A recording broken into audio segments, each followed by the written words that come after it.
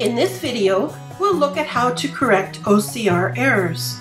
Acrobat does a surprisingly good job of capturing the text, but it's best to review and correct the errors. Here's my document.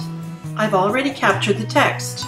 If I copy some text and paste it into a Word document, you can see there are a fair number of issues. Let's fix them. Back in Acrobat, I have the Enhanced Scans tools available. Click the Recognize Text command and choose Correct Recognized Text.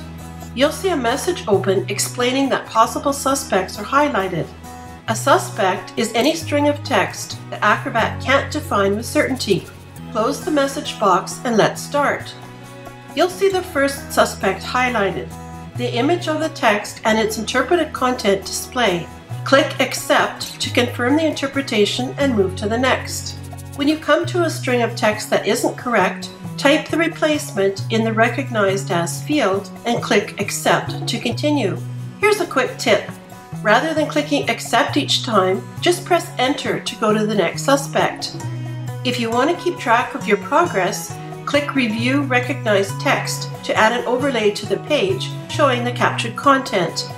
What if Acrobat missed a word? No problem. As long as you're seeing the recognized text overlay, just double-click the word that needs correcting and type in its correct letters. Here's my finished captured page, and here's the Word doc.